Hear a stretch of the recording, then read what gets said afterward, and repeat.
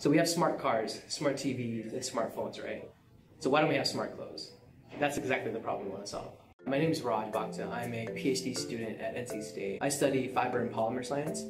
So the way we create smarter textiles is by combining principles from 3D printing and additive manufacturing, and then we combine our understanding of material science. We're using today's technologies to transform industries like healthcare and fashion, so that people can have the same access to information as they do today with Google and YouTube, but have it through their smart textiles. So some of the applications we're working on are very specifically focused on healthcare. Today we have to go to the doctor's office, multiple times throughout the year, and it takes a lot of time to book the appointment, wait there, and then actually come back, right? And then you may get mixed information because your doctor doesn't have all the complete information about your body. What if you can just put on your shirt and all that data is being streamed in real time to your doctor? And what if you got paid by your insurance company to wear it? We see the future being in smart clothing.